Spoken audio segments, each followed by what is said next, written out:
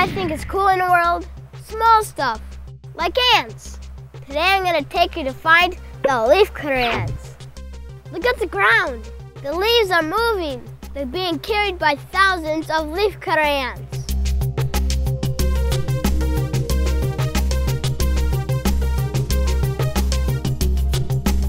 Leafcutters spend their whole lives getting leaves and bring them to their underground nest.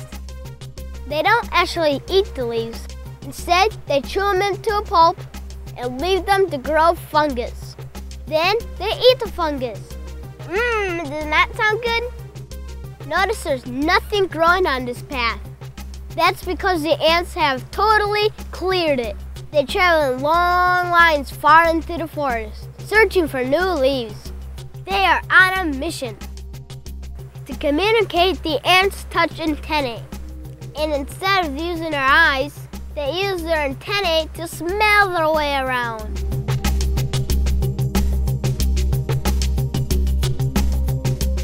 That's one reason I do not want to step on this trail.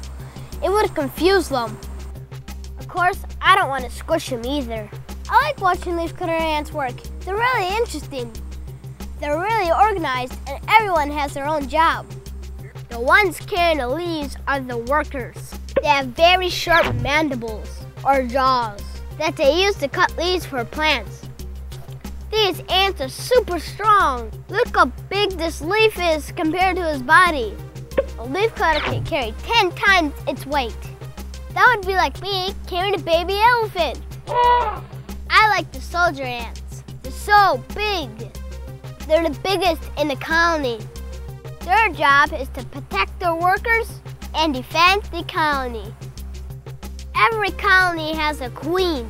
She spends her life laying eggs. Do you want to know something amazing?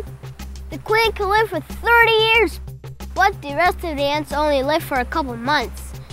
All the worker and soldier ants are females. The only male ants in the group have wings, and they fly from the colony to mate with the queen in another colony. They die soon afterwards. Leafcutters are pretty big ants. They can be as big as half of an inch. If you want to see some really big ants, check this out. Look at these guys. These are called bull ants. Because when they sting you, it hurts so bad, it feels like it got shot by a bullet. It can hurt for a whole day. Trust me, you do not want to get these ants in your pants. Let's go back and check on our leafcutter friends. What role do you think leafcutters play in the rainforest?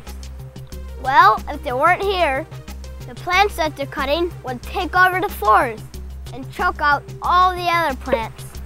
So the leafcutters keep the rainforest in balance. That's what I like about the world. Even small things are important. From small stuff to big, Tambien is one of the most amazing places to learn about the rainforest. We hope you had fun on our supernatural adventure. See you next time!